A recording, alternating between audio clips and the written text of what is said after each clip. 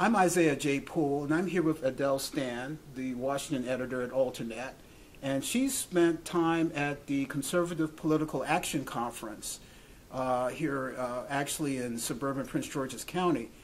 Adele, tell me what was the main thing that stood out about that conference while you were there. You've been to several of these. Yeah, I think I've been to many, yeah. So tell me about this particular conference, what stood out.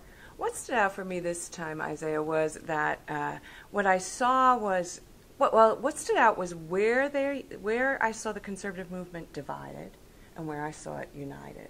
And what's really going on is a big generational shift. And the younger people seem to be much more inclined to be sort of along the neo-libertarian lines of, say, Rand Paul. Rand Paul was hugely popular. He won the straw poll. He won the straw poll. Now, Marco Rubio came in a close second.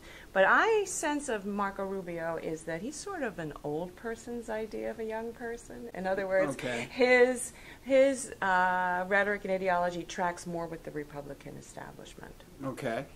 There's been a lot of focus in the media about the split between the sort of the establishment Republicans, the libertarian brand of republicanism, and you haven't mentioned the phrase Tea Party.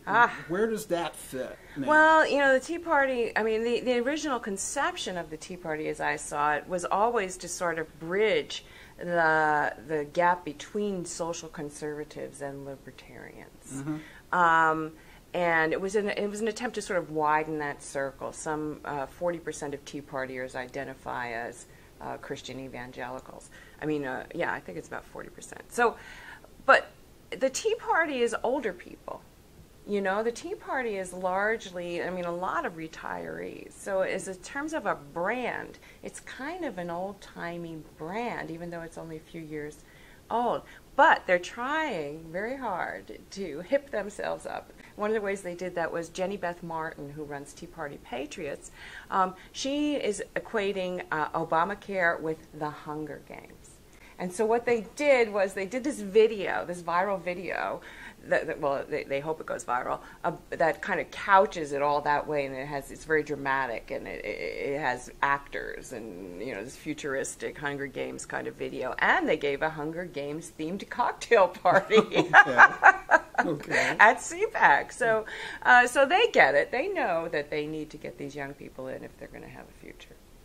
Now, what is it exactly that young people, that is attracting young people, particularly to the Rand Paul style of conservatism, that holds particular danger for progressives? In other words, what do we really have to up our game? Where do we have to up our game in order to deal with this? Well, it's really interesting because you already see progressives sort of, you know, giving props to Rand Paul for his anti-drone filibuster, for instance. Created a huge divide. A huge divide, and you know, I must admit to being part of that. I am really nervous about progressives giving what is essentially amounts to Rand Paul more power, and the way that he can peel off, I think, moderate to progressively inclined, you know, young men, particularly white men, is through his rhetoric against the drug war, through his rhetoric against warfare, which is not so much about being against war, but about keeping resources at home, and the drones, national security stuff. So that and progressives have not been talking so much about that, at least at the level of elected officials. Okay. Now, one other theme which has been, certainly in the Republican Party in the last day, has been the notion that the Republican Party needs to reach out to Latinos, to African Americans. And we have that discussion going on with Reince Priebus and his autopsy.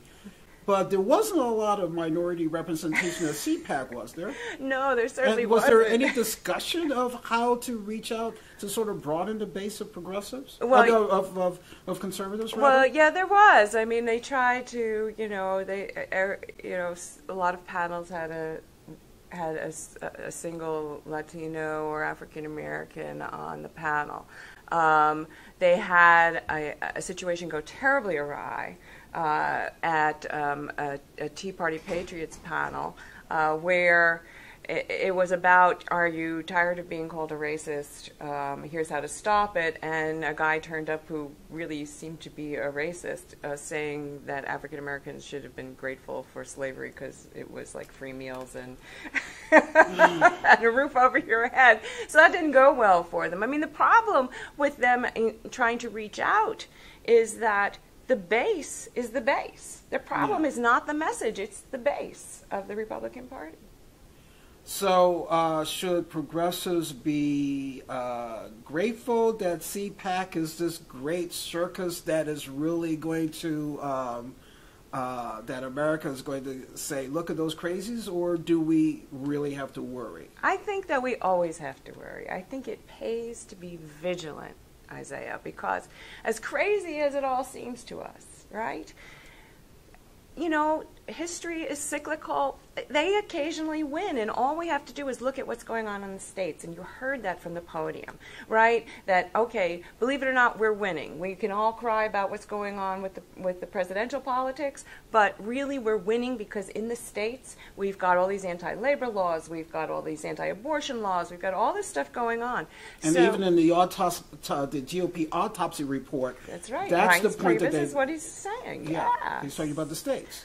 Right. So I think that it's very tempting to go ha-ha, and I see comments on my article saying, oh, yeah, please make Rand Paul run for president. We'll win for sure. But you know what? You can never count on that. Well, what I really hope that you will do, Adele, is to keep writing good articles about the movement on Alternet so that we'll know what to watch for. Well, thank you, Isaiah. Thank you. Thank you.